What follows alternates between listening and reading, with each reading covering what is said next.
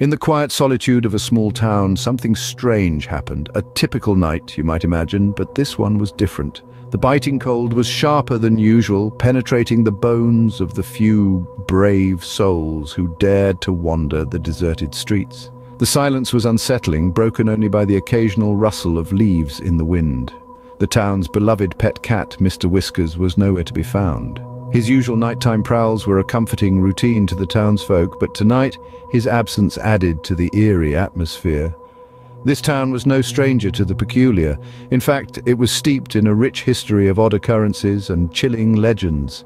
Tales of an unspeakable horror lurking in the shadows were passed down through generations, dismissed as folklore by some but believed by many. And then as the clock struck midnight, an ungodly howl echoed through the empty streets.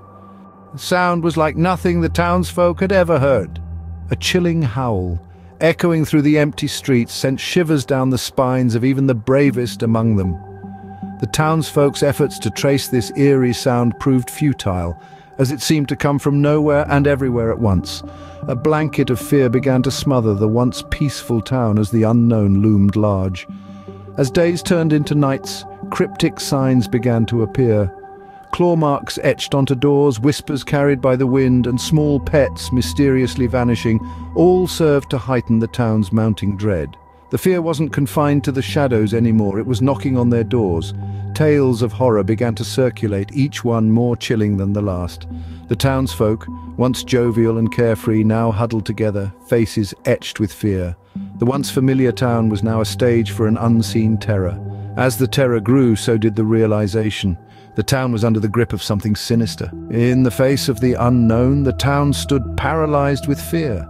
The horror had escalated, and the town's once quiet nights were now filled with eerie shadows darting across the moonlit streets and blood-curdling screams that echoed through the darkness. It was as if every corner whispered tales of dread, and every shadow danced with unseen terror. The townsfolk, driven by desperation and fear, began a frantic search, hoping to unravel the mystery that had engulfed their lives.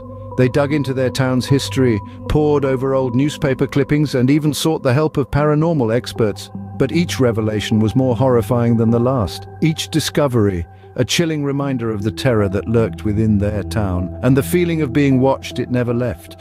It was a constant, gnawing reminder of the unseen threat that haunted their every waking moment.